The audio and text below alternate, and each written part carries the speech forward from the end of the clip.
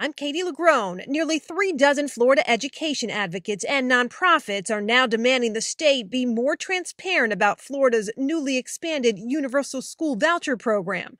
According to the Florida Policy Institute, more than 410,000 school vouchers have been awarded since the legislature expanded the program this year to allow any family, regardless of income, to participate. The vouchers help supplement costs of private school or help parents pay for homeschooling their kids. But these groups say Florida's Department of Education is withholding critical information about the taxpayer funded program, including details about who's getting the money, how many families are using the money for private school, and what the state plans to do if costs exceed the program's estimated $4 billion budget.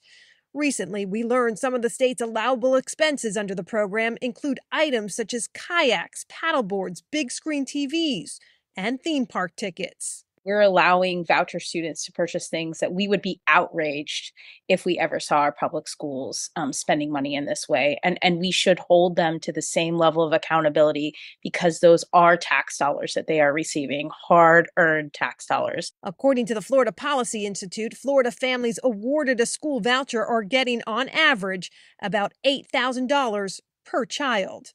I'm Katie LaGrone reporting.